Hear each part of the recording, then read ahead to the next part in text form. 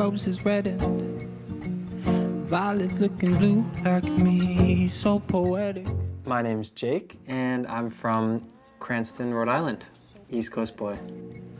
To think I ever thought you'd be. I started in music at around 3 years old. My mom's a piano teacher, music teacher for elementary schools, and she had me taking piano lessons, but then I gave her a hard time, and then she let me take drum lessons, and then I went over to guitar, so I got a bass knowledge all the way up until 14 years old, and then at 14 I started making beats on my computer, and that's how I started writing music. Be a friend when you know.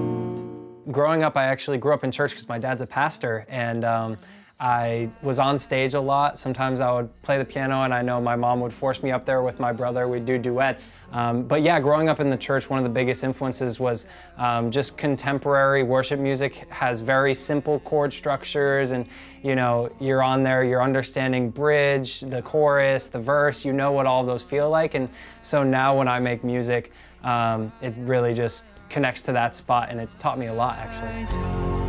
And put on a face that I grew up listening to a lot of Christian music, but then I kind of, you know, secretly had my brother's iPod, and I would listen to Kanye West. He's a huge inspiration of mine.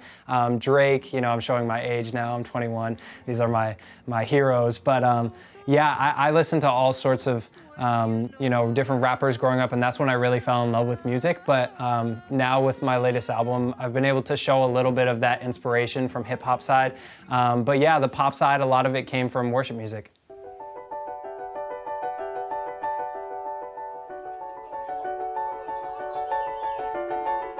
Trying to improve as a songwriter for me is the most important thing. I just want to keep getting better, and you know, no one's born an amazing songwriter, and so you got to work at it. And so for me, the way that I usually start music is by trying to capture a feeling, an emotion. For me, it's all about the melody mixed with the harmony, and then, you know, the cherry on top is the great lyrics. So as long as it has that feeling, you know, then when I get into the studio, I have that feeling in my heart, and then I just pour it out until it feels right.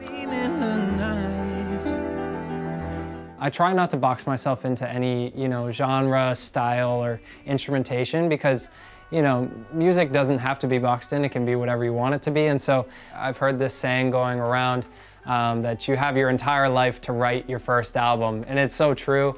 My new album, This Is What Blank Feels Like, you know, I felt that I needed to draw inspiration from the most impactful time in my life, which was my first relationship and breakup. And you know, there was so many songs that are birthed out of that whole experience. You know, I wanted to tell the story, and I wanted people to go along for the journey, and I wanted people to be able to relate too. And so I tried to break it down into the 4 stages, from falling in love to heartbreak to sadness to then eventually falling out of love. And for me, it was meant to be more of an experience than just, you know, a one-time album thing.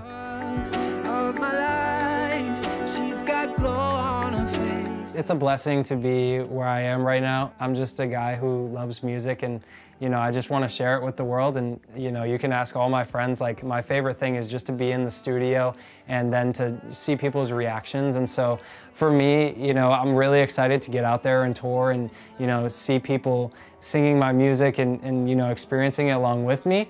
But for me, you know, my main focus is just to keep making amazing music, and I feel, you know, it's easy to get lost in everything that's going on, but you know, I have to come back to my roots and stay focused on what matters. And so, you know, that's how I'm always going to be, and hopefully, you know, the music will kind of shine through that.